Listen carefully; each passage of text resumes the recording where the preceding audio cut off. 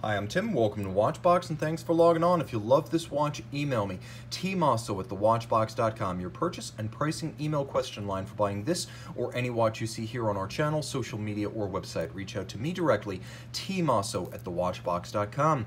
Today, we're discussing a watch that was a sensation when it launched in 2017, the first Rolex Moon Phase watch since the 1950s. The Rolex Cellini Moon Phase, reference 5535, was a revelation. It's still impressive today. One of the best dress watches you can buy with Rolex quality, history, horological integrity, accuracy, and, despite the fact that it's a Rolex, rarity is in its favor. 39 millimeters in red gold, not pink, not rose, red gold. The watch is also reasonably thin, though not overly so. At 13.3, Rolex favors durability over absolute thinness. You can see from lug to lug it's remarkably compact, though, 46.2 millimeters with a standard 20 millimeter spacing between the lugs. The strap is a Rolex factory piece. Let's take a quick look at the hardware and the software, then throw it on the wrist. As you can see, it is a very dark brown alligator leather, almost black, with a sheer edge, a very thin one, showing you the layers of leather, a monotone stitch, and on the underside you can see a more conventional calfskin. This is a Rolex factory strap in outstanding condition, and it features a full deployant clasp, which is not universal on the Cellinis. This being the flagship of the Cellini line with the complications, it features a full clasp, a folding clasp with the Rolex 5-point coronet to keep the watch secure from droppage while donning or removing at bedside. Throwing it on the wrist, you can see it's nice and compact across the wrist. I can recommend it for wrists as small as 13 centimeters in circumference. Because of the domed bezel, it will slide underneath the dress cuff. It's very comfortable, handsome, nicely proportioned, and the red gold goes well with any skin tone. Now, taking a quick look at the timepiece in detail, you appreciate that this is not just another oyster case. First, the lug profiles are far thinner and more graceful than you'll find even on the Datejust and the Date-8. And in profile, there's a lovely compound curve to the case. Light does beautiful things across this watch. You can also see there's a pusher adjuster for the moon phase complication, and then there's a double-stepped bezel. The lower portion of it is coined, like the edge of a quarter in the United States, and then there is a domed upper portion that forms a handsome rolled gadroon.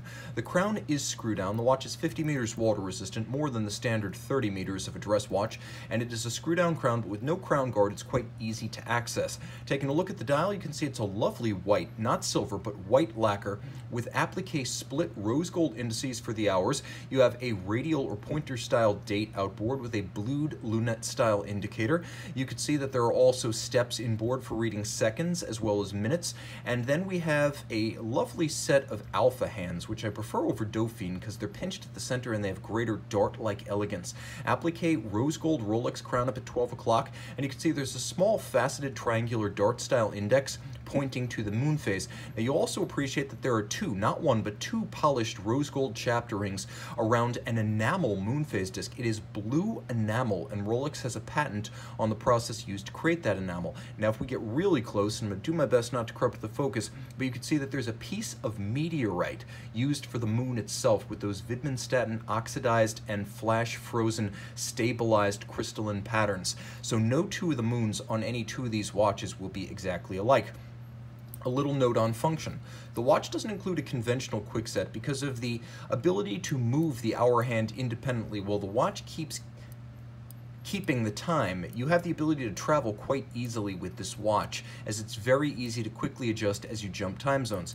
Now, if you wish, you can also jump the date forward or backwards as you cross time zones, regardless of which direction you are traveling. Pull the crown out all the way, you have hacking or stop seconds. The case back of the watch is solid. It's basically like a gold dollar coin on your wrist. You can see it too features a coined profile, openable with a Rolex case tool. There's satin finish on the reverse of the case as well as the outer case back, and black polish on the center. Underneath is Rolex manufacturer caliber 3195, which is only used in this watch. Automatic winding, 48-hour power reserve. It has the time zone feature, stop seconds.